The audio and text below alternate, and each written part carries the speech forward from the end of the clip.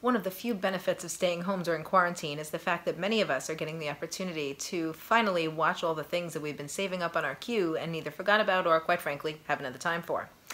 I did this myself the other night with a little movie called Joker. Hi, I'm Linda.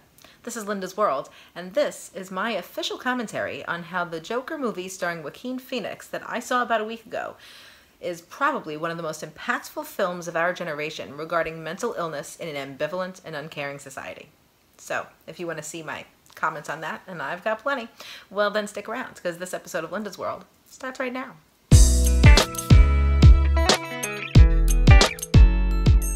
Our commentary starts in just a moment, but first there are 3 specific things that I want to say and get it out of the way. Thing number 1. If you're one of my more lighthearted viewers, then I totally understand if you want to watch this video with your finger on the fast forward bar of your device, your hand on the remote control, or even not at all, because there may or may not be some graphic images and or video clips involving Joker inserted into this video.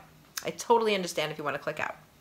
Now, thing number 2 is that I realize very much that I am not a mental health professional. I'm a high school English teacher and YouTuber.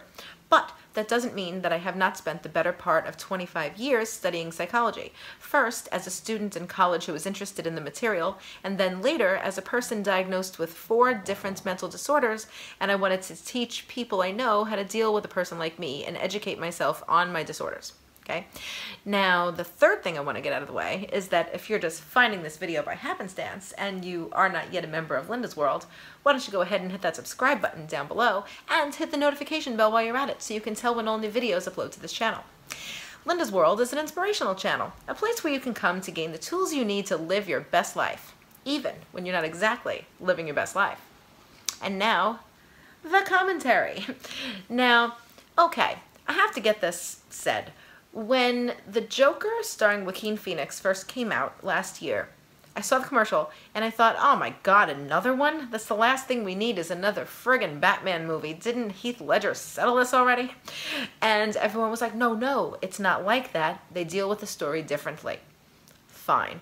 So I saw the official trailer online and I went, oh, it's not like that. They deal with the story differently. Right? And so I made it my vow to go see it. But then, of course, as is what happens in my life, I made plans and they didn't turn out and I didn't get to see it in the theater and there you go. And then, quite frankly, I kind of just forgot about it, right? Then came the pandemic. And so I was quarantined. And about a week ago, I was messing around on YouTube and I saw Joker ending explained. And I said, do I want this spoiler? Yeah, I kind of do. And so I put it on and I went, I have to see this movie. So I spent the $10 on Apple and I saw this movie, okay? And I turned up my lights and I got my snack food and I watched it like a film and I was like, holy bejesus, okay? And so just saying that number 1, this is not going to be just a straight up movie commentary. This is not a movie review I'm doing here. This is a self-help channel. So I'm talking about its relationship to mental health. Okay, and also I want to say that this is the point where spoilers start coming at you like crazy. So if you haven't seen Joker yet, click out. Just click out. How far are we into this video? About 3 minutes? Click out. Okay. All right. So now I'm going to be talking about the situation, but I want to harp on this 4 specific things that I picked out personally that I think say what I need to say. 4 scenes, I should say, that say what I need to say. The first one is the beginning of the film when Arthur Fleck, Joaquin Phoenix, before he was Joker, is putting on his makeup to be a clown for his job in the mirror, and he's practicing his clown face and he's stretching his skin out to clown up, right? Making the face, and there's a tear coming down his eye, right? And you can see because it messes up his black makeup. Okay, and the second one is the infamous triple homicide on the subway.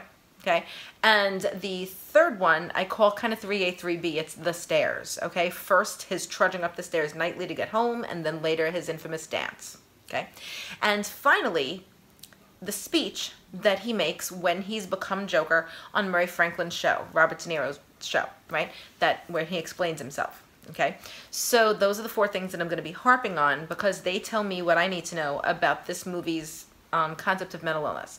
Now, the Joker takes place before Batman is Batman, okay? Bruce Wayne is like 9 in this movie and like living with his parents. His parents are alive, right? And so, and Arthur Fleck is just a fellow living in Gotham. And the way they have Gotham set up is like New York City, 1981. Now, I was 4 in 1981, but I live in New York, and I remember my mother turning her rings around in the subway. I remember garbage strikes. I remember just piles and piles of dirt and trash and yuck. And I remember like a disgruntled police force. And that was the year that we had the highest recorded number of homicides in New York City, like ever. And it was just it's a bloodbath of a just bankrupt, awful city, right? It was just, New York was at its lowest, right?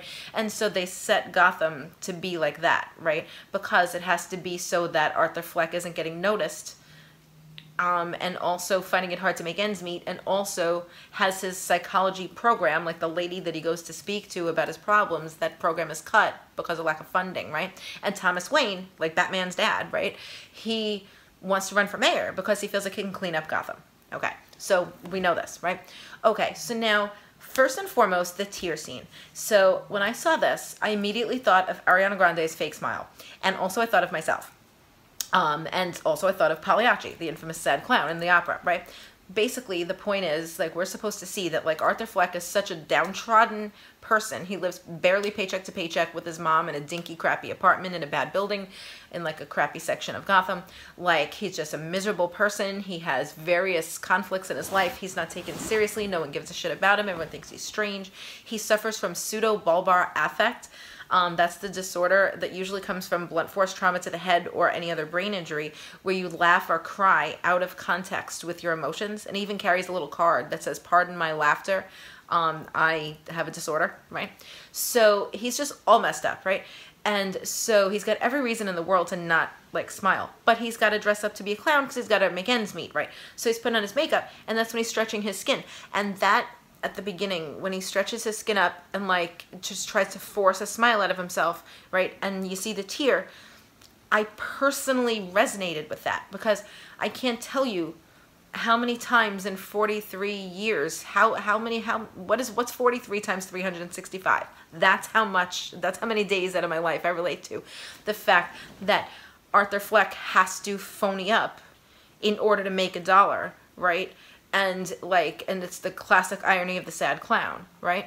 So, like, that, and that tear, because it's like that's real Arthur. That's who he is, you know, and he can't be that, because that's not how, like, clowns are. And that's not how people want him to be. And that's not how he earns a living. So he plasters on the fake smile, as we all have had to do at some point in our lives, some of us more than others, right? And goes out and does his job, right? And of course, the kids steal his little sign and beat the shit out of him. And, you know, like, of course, that's not a good way to spend his day. So now, of course, this is the first, like, place where I was like, okay, so this is not a story about a Batman villain. This is a story about a troubled man. This is a story of mental health. Okay, and so now, of course, we have number 2, the infamous triple homicide on the subway. Okay, so Arthur has just been fired because a man gave him a gun, one of his coworkers, because he was beaten the crap out of in the alleyway by those hooligans. A friend of his at his job gave him a weapon to protect himself, right? And so he had his gun on him when he went to go pose as a clown at, like, a kid's wing in a hospital, and it fell out when he was dancing. So of course he's fired because he had a firearm in the hospital, you know. And so he, you know, it's not like that, blah, blah, blah, but they still fire him. So he's on his way home on the train, and that's when everything starts taking off. That's when we have a triple homicide. If you've seen the film, that's, quite frankly, a lot of people are going to turn to this and say, no, this is when Arthur went bad. No, this is not when Arthur went bad. This is when Arthur started standing up for himself and for the rights of others, quite frankly. Because if you recall, the 3 Wall Street-looking dudes, they were drunk, and one guy had the French fries, and he was pelting them at the lady. There was a lady on the train, and they were trying to get her attention. They're like, "Oh, bitch, why aren't you going to talk to us?" Right? And they were giving her hell. And had Arthur not been on that subway car, it's entirely possible that they would have assaulted or raped this lady. Okay?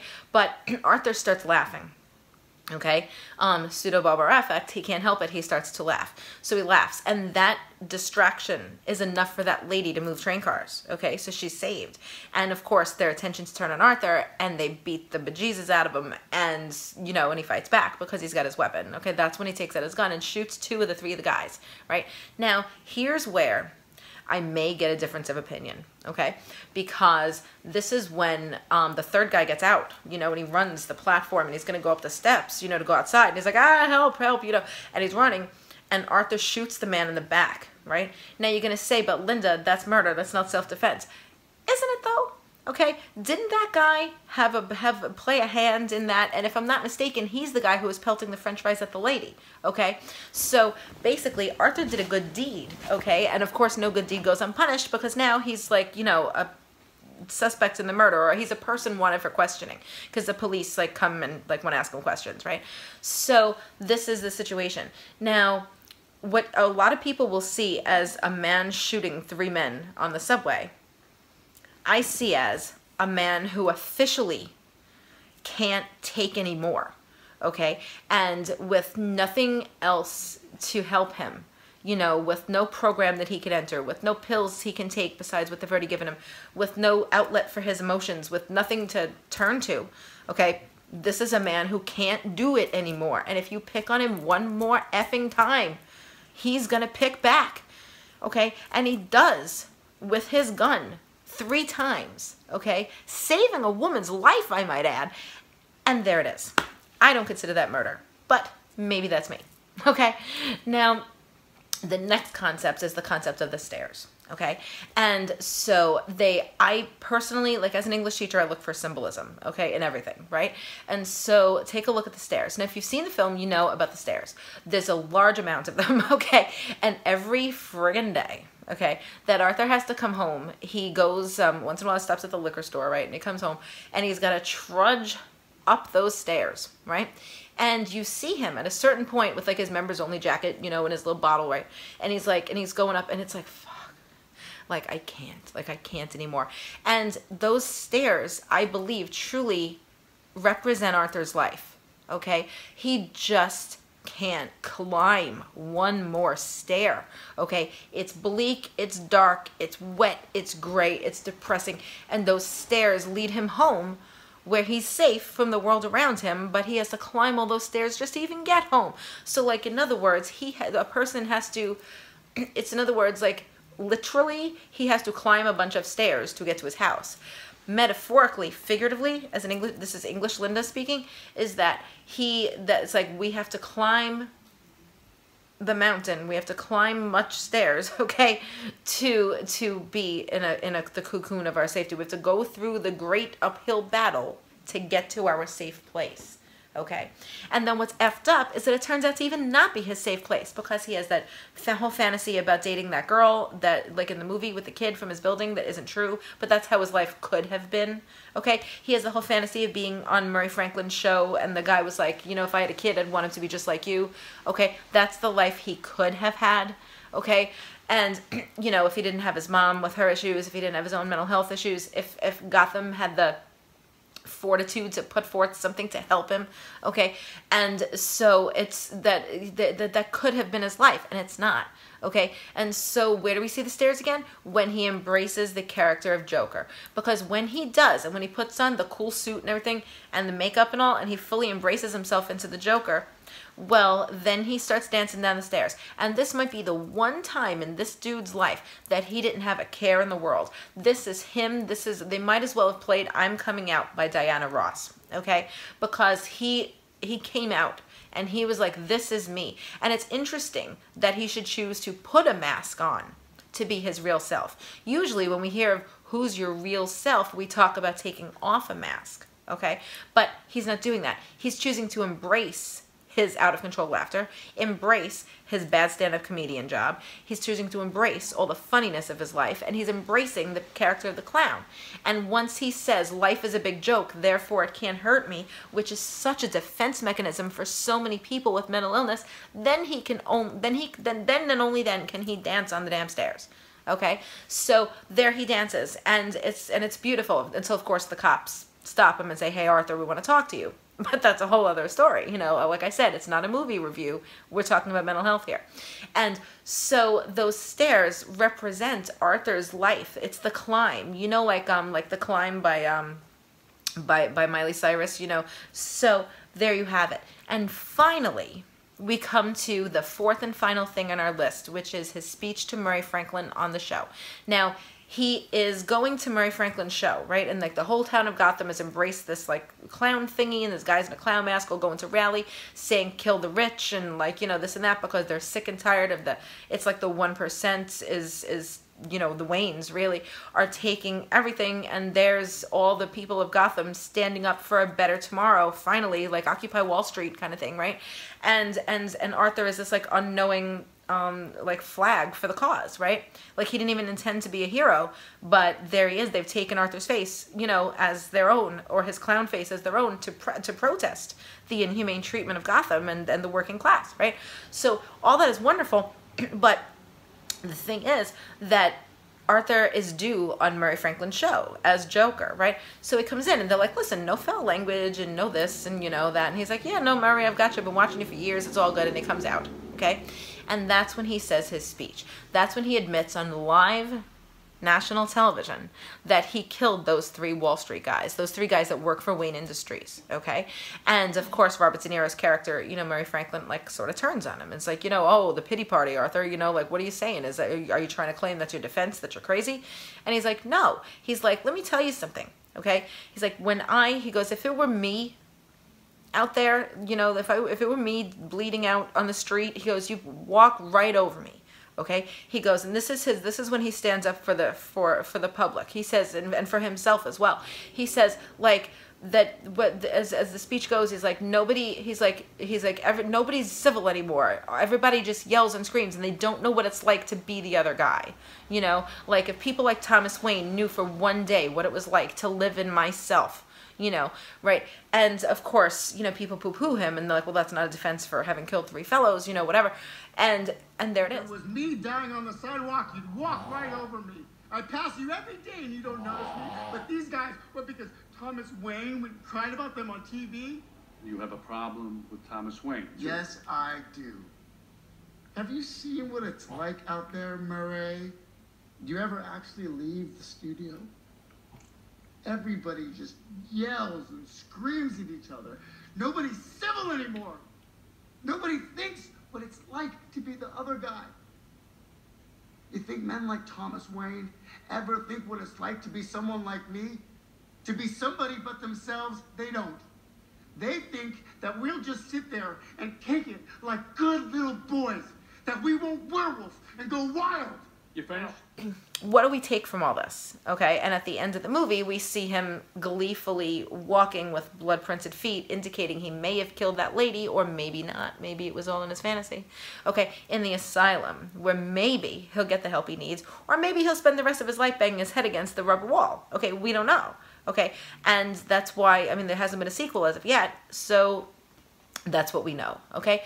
So, putting this all together, what do we make of this? Well, I'm telling you right now, there were several moments in this movie where I, like, and I'm not a movie crier, where I kind of cried.